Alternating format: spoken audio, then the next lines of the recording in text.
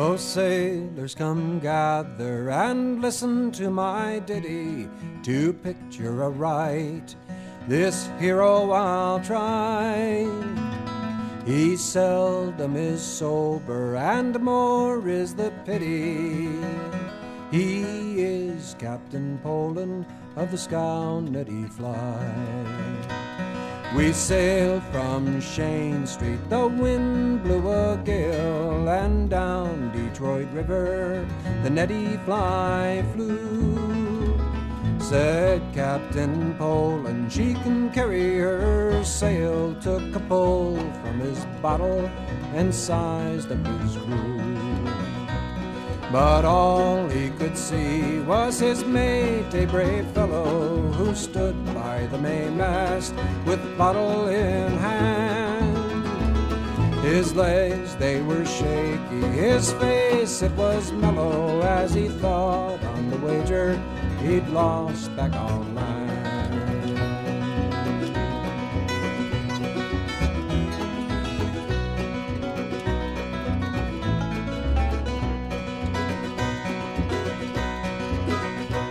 We were heading southwest with the wind on our quarter, and the old man's dull eye peered off through the gloom. He then hauled her up 7 points and a quarter, and we made River Rouge not a moment too soon. For a heavy squall struck, her lee rail went under, and out went her mainsail, into ribbons it blew. While out flashed the lightning and loud rolled the thunder, our captain took refreshment, the mate took some too. She righted at last through our manly endeavors. We took in the foresail and stood for the bank. By the stars and the stripes and our beloved Constitution, I said, if the captain ain't drunk, then the mate's in the tank.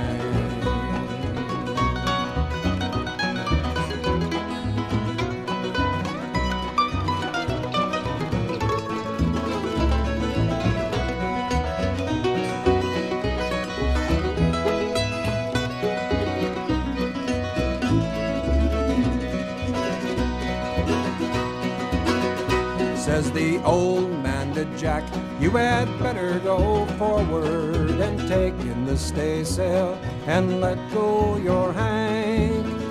For I've skinned my own nose, my shins and my forehead, and my legs are all tangled in the centerboard crank. In 3 days we loaded and were homeward bound. We sailed up the river in a favoring breeze. We came up that river just like a scared hound, but the owner made money and was very much pleased. Our captain explained how we nearly went under, how the scow in our lives he thought he would lose. But the last time I saw him, he was in a tavern, and the last that I heard, he was still on the move.